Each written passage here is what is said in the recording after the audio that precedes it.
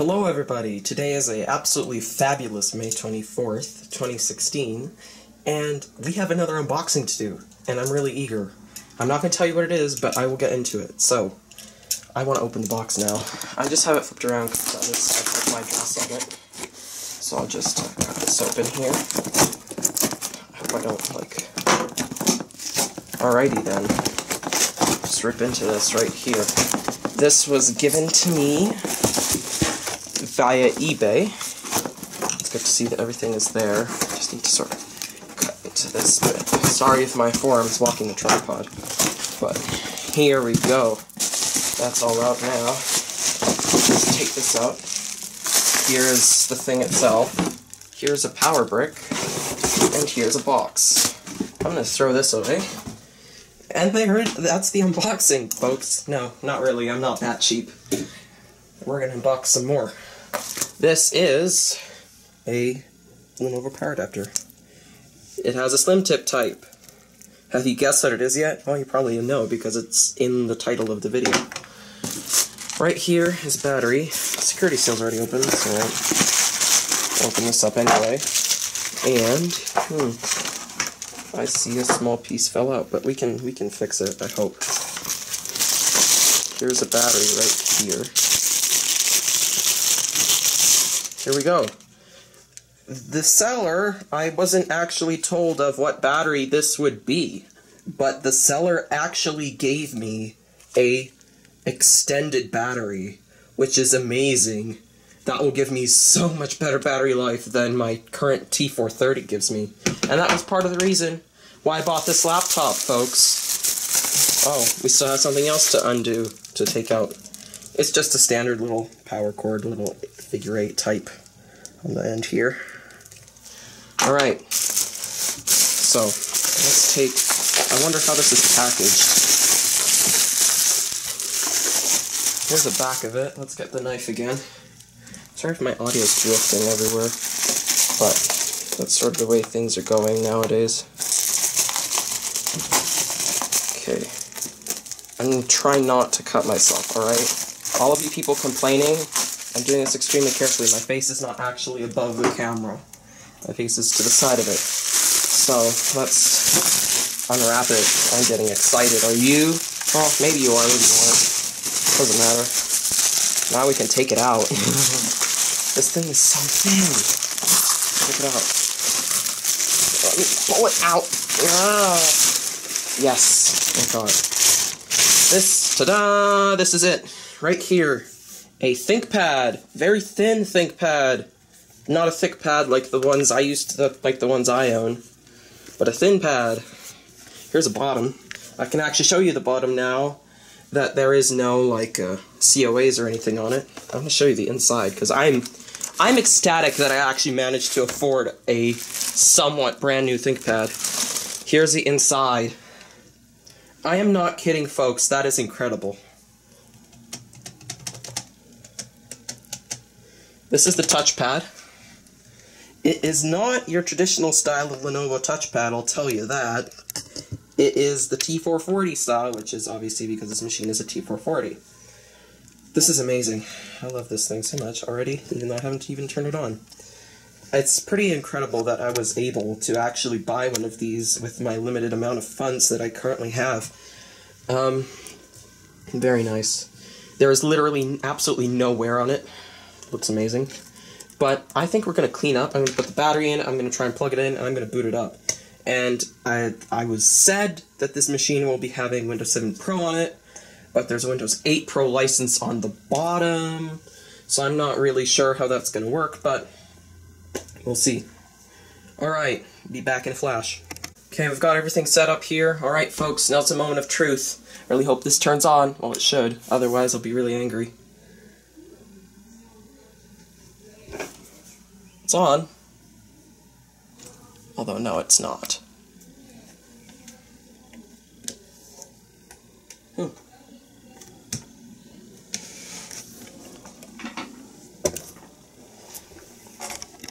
guys, I thought I'd just give a little, sort of in-video review here of this T440. So right now I am doing a cloning of the hard disk that's in here because I'm upgrading it to a Crucial MX200 SSD. Very nice. With some Crucial memory as well. So when that's done, we'll probably go back with the chassis open and check things out.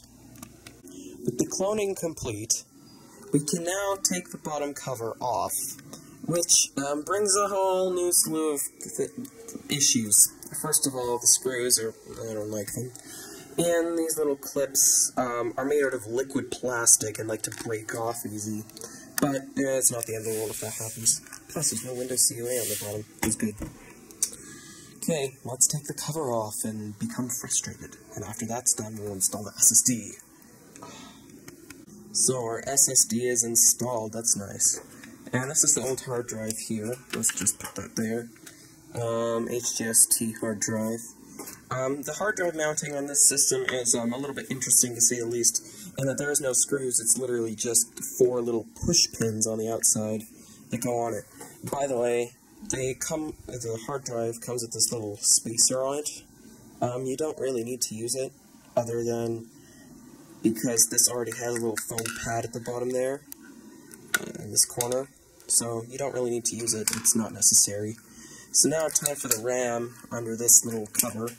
Another thing to note, this particular model, the 20B7S0K800, does not have any RAM on the motherboard itself, which I find extremely infuriating because it can only go up to a maximum of 8 gigabytes of RAM in this single slot here.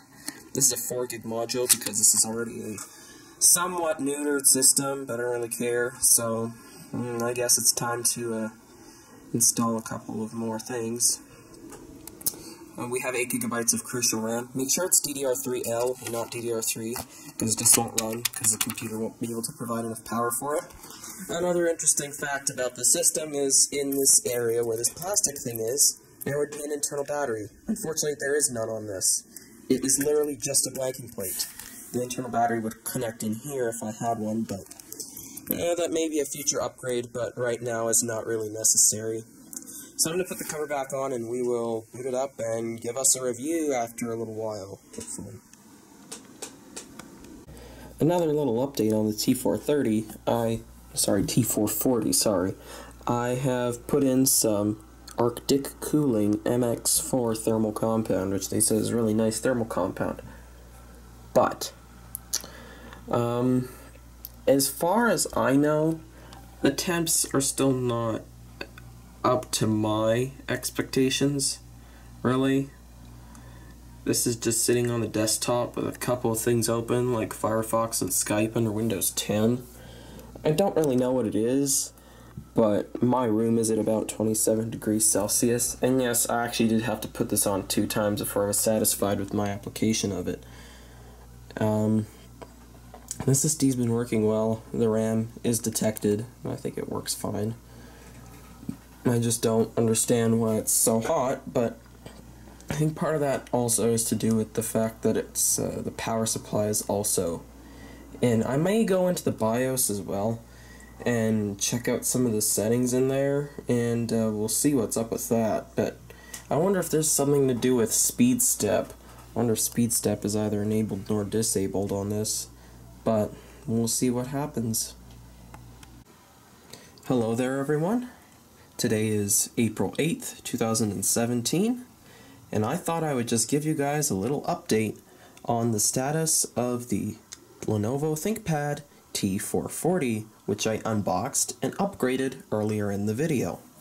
So, where do I begin?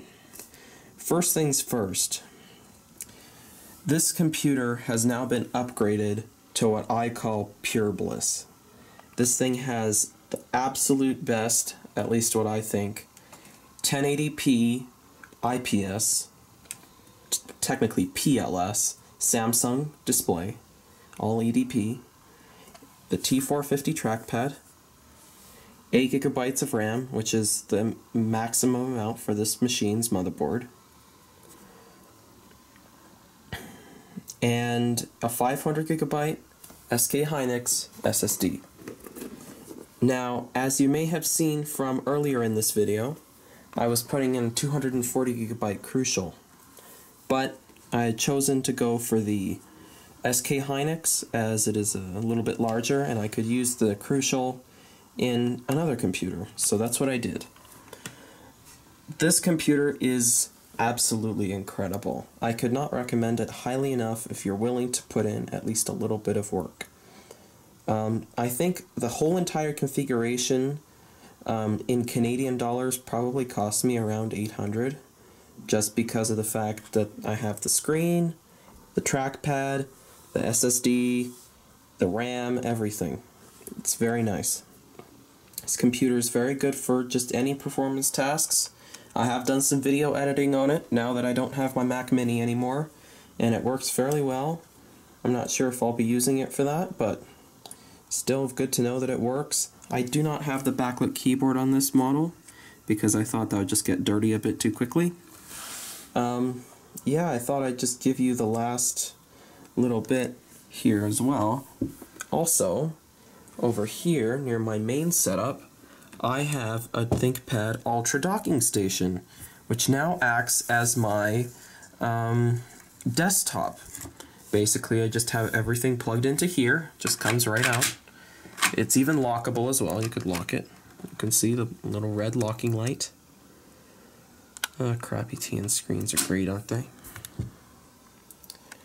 So yeah, I think that's definitely a very nice accessory, and have not tried one of these on a ThinkPad before, so I thought I would, and they're pretty awesome. Just plug everything you need into the back, and one port, that's it. So I think that's going to be about it for this part of the video. Thank you for watching.